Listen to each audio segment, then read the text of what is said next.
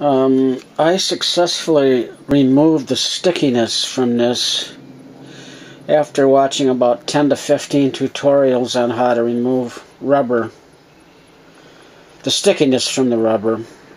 I found out that what it is actually just a sticky spray, or a rubberized spray that they do at the factory when they manufacture them. So it's just a coating on there, it's not actual rubber, just a rubberized coating. And it will, using isopropyl alcohol, also known as rubbing alcohol, it will come off successfully. It does take about a half hour though, and this is a small camera, but it doesn't damage anything. And this is what I use, just the generic. Usually runs no more than 99 cents. It's a quart of isopropyl. This is 70%.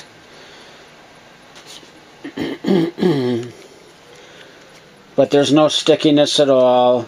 Doesn't hurt the print or anything like that. It's just a coating on there. So there's actually really no. I thought there was just an actual rubber grip right there, but it's just a coating. A rubber coating which breaks down over time and becomes sticky. So I successfully rubbed it off. There's no stickiness at all anymore. And I recommend using a rubber glove with it to protect. You don't want to absorb all the alcohol into your fingers.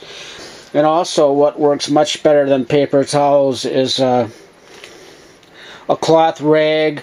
This is from an old worn out thermal underwear. It's thick and it's got some ribbing there, so that'll help bite into it and helps rub it. If you use a paper towel, you're going to get that, it's going to come off. The white lint from the paper towel it will come off, unless you use a more expensive paper towel that's lint free. But I would just recommend using an old rag and something like this.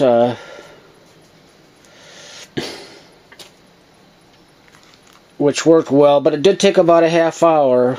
So, but it's got to come off because it's just so sticky that it's annoying. Although ironically, when it does become sticky like that, it makes it more grippable. But it is hard to get used to that stickiness. And it would have just deteriorated more and started rubbing off on your fingers, although it wasn't at that stage yet. But anyway, it's nice and clean now. You can see how it's a lot more shinier and everything like that. So, but it's as simple as that. You don't have to use anything else.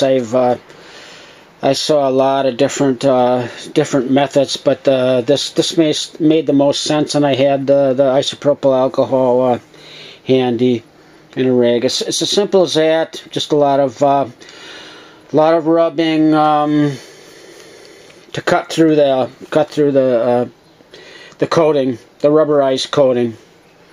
Doesn't hurt the print at all. Like I said, works great. Thank you. Bye.